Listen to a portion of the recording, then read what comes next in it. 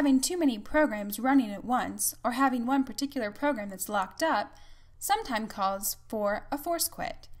To force quit a particular program or a group of programs, simply come to the Apple menu, Force Quit. The dialog box comes up listing all of the open applications on your computer. Simply choose the one that is locked up or not responding, which often to the right-hand side will say Application Not Responding, and click Force Quit.